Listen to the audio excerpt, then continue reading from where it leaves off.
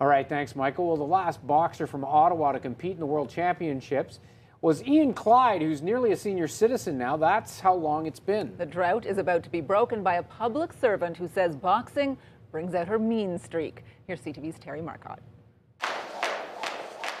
Here's a little advice. Don't go anywhere near a boxing ring and mess with Marija Curran. There's work Marija, personal Marija, and then there's boxing Marija. And she's not as nice as the other two. The work Marija has a master's in communications and a good job in the federal government.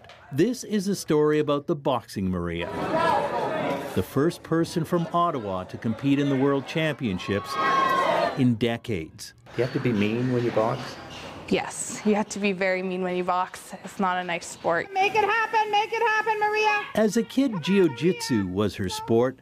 Little Marija was like a pit bull. She hardly ever lost.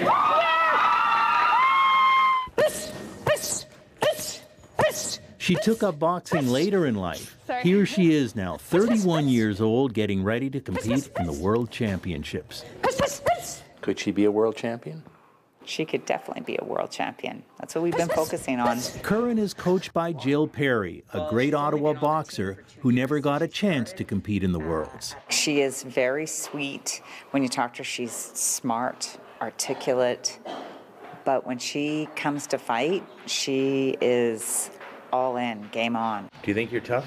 I think I'm very tough. Just how tough? Against the best boxers in the world, Ottawa's Marija Curran is about to find out. Terry Marcotte, CTV News. Good for her.